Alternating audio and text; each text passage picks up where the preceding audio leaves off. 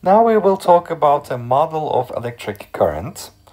Let's say that we have this electrical conductor that is connected to positive potential on the left side and negative potential on the right side. And therefore, we see that electrons will flow towards the left side and positive charges will seem to flow to the right side, even though they actually don't move. Remember that it's the mobile electrons, not the ions. The ions are fixed in place inside the crystal. Now, effectively, they are moving to the right with a drift velocity Vd, but it's the electrons moving with velocity Vd to the left. And there's a perpendicular area A. The distance traveled inside the conductor is delta x. The volume of the segment of this conductor in which we have this charge flow is basically the area, the top surface area of the cylindrical conductor multiplied by its height. So it's going to be equal to delta x multiplied with the area A. Now, if the charge carrier density is n, what does that mean? The number of charges per volume is n. It's the charge density. Then there are how many carriers in this segment? So the charge density is n, number of charges per volume. The volume of the segment is A, area A, multiplied with delta x, the height of the cylinder. Then there will be NA delta x carriers in this segments, in this cylindrical conductor. Then what is the net charge that is flowing through this segment of the conductor? It's the number of carriers multiplied by the charge of each carrier. Let's say that each charge carrier carries a charge Q, and the number of charges is NA multiplied with delta x. And the distance traveled by these charges, delta x, inside this segment is the drift velocity Vd multiplied by the time it takes, delta t. So this is basically assuming that each charge carrier moves with a drift velocity Vd that is parallel to the axis, the flow axis, and the average current that flows through this electrical conductor is the charge that flows through it per unit time. The charge that flows is delta Q per unit time, delta T. So what is the charge that flows through this conductor? We have found that it's the charge of each carrier, Q, multiplied with the total number of charges, which is charge density N, multiplied with the volume, area, delta x, divided by delta t. Now, if all of the charges are moving with an average velocity Vd, Vd is delta x divided by delta t. So for delta t, I can write delta x divided by the drift velocity Vd. So you can see here, delta x divided by delta t is v drift, and delta t is delta x divided by v drift. So that's what I substitute here. And you can see that the delta x's will cancel, and I will be left with the average current Q, the charge of each carrier, charge carrier density N, drift velocity Vd, multiplied with the cross-sectional area A.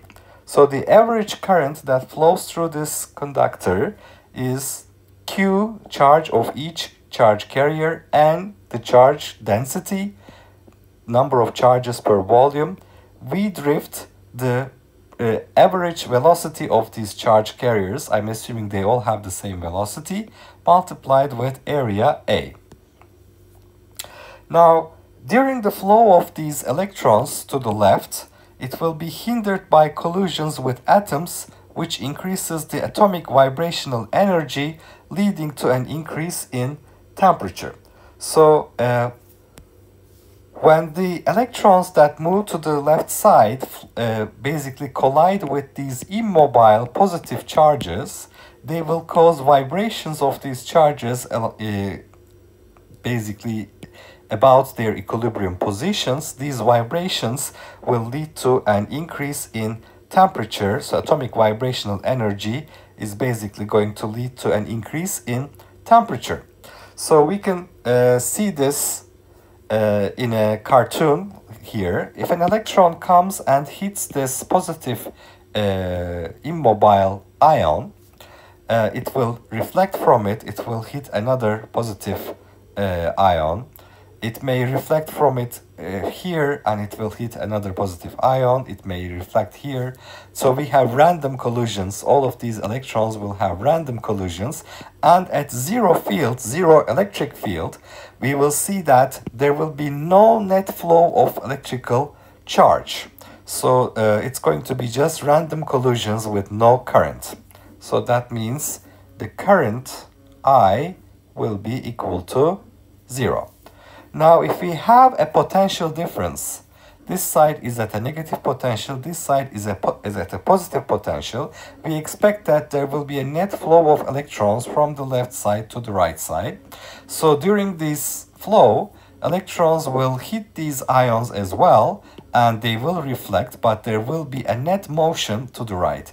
And it's the average velocity Vd, that's called the drift velocity. So this is when we have an electric field that is non-zero. So if this is at a positive potential, this is at a negative potential, what is the direction of the electric field here? The electric field will point from the positive side to the negative side. So this will be the electric field. The force the electrons feel is basically to the right. It is minus Q times E because the electrons have negative charge. So electrons will feel a net force towards the right side, and they will be normally accelerating to the right side in between collisions, but because they have these collisions, they will have an average speed.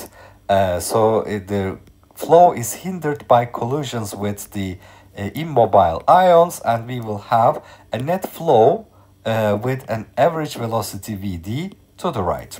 Okay, so we talked about the model of electric current when we consider the segment of a conductor which has volume delta x times area A. If the charge carrier density is n, the number of carriers in this segment is n times volume, Na delta x. The net charge that flows through it is the charge of each carrier multiplied by the number of charges, Na delta x. The distance traveled is the average velocity v drift multiplied by delta t. And the average current that flows through it is delta Q over delta T, which is Q and VdA. So it's the charge per carrier, charge density, drift velocity times the area A. But in fact, this electron flow is hindered by collisions with atoms, which increases the atomic vibrational energy. So what happens is that these guys will start having vibrations in these directions. Atomic vibrational energy will increase, and this will lead to a temperature increase, so heating of the conductor. And normally when we have zero electric field, the current is zero because we have random collisions of the electrons. But when we do have a net electric field to the left, so that the left side is at negative potential, right side is at positive potential, there will be net flow of electrons because they feel minus electron charge, minus Q times E. Electron charge is negative, so it is the force is to the right, to the positive potential, but we have these collisions on the path, so that will basically cause an average drift velocity Vd. In between collisions, it will be accelerated due to the presence of this electric field. So in this case, we have a net current flow. The electrons will move from the negative potential to the positive potential. Which way will the current flow will occur? You know that current always flows in the direction of positive charges. So positive charges flow to the left, negative charges flow to the right. So the current basically flows from positive potential to negative potential. As we have seen here, it always flows from positive potential to negative potential.